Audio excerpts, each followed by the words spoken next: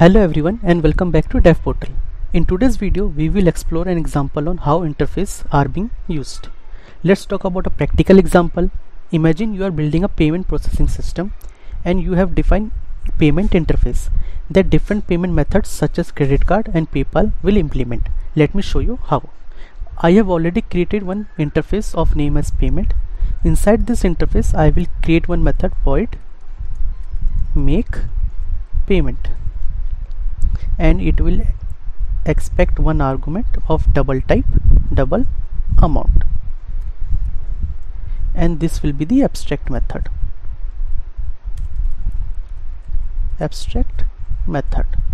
Now I have created two classes, credit card and PayPal.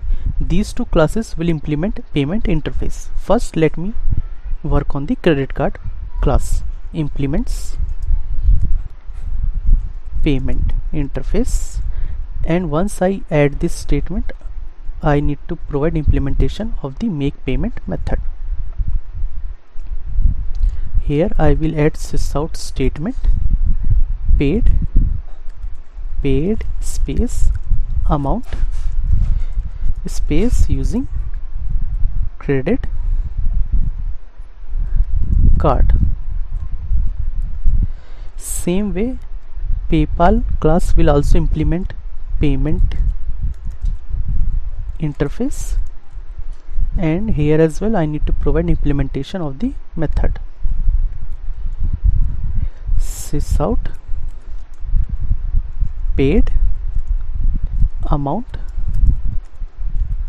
using PayPal.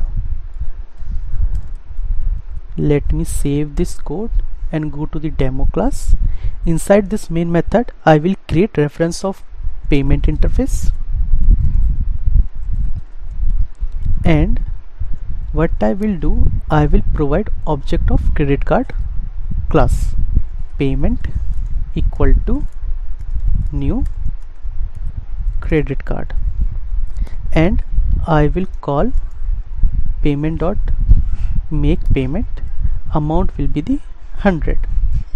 Let me save and run this code, and you can see in console it is printing paid 100 using credit card. Same way, same reference of payment interface I will use, but I will assign new dot PayPal object. So now this payment reference is storing PayPal object, and I will call payment dot make payment. Amount will be the 200. Let me save and run, and it is printing paid 200 using PayPal. In this example both credit card and PayPal implements the payment interface, ensuring they both follow the contract defined by the payment. At runtime the appropriate payment method is being used on the object type. One more thing, this decoupling allows us to add new payment method in the future. Example, you want to add Apple Pay or Google Pay. Without changing the core logic of our application, all we need to do is to create a new class that implements the payment interface. Some of the best practices while working on the interfaces are: use interfaces when we want to specify the behavior that a class must implement without worrying about how it implements. Next, instead of relying heavily on the class inheritance, use interfaces to ensure loose coupling between the components. And next one will be the while default methods add flexibility, avoid overusing them to keep your interface clean and focused.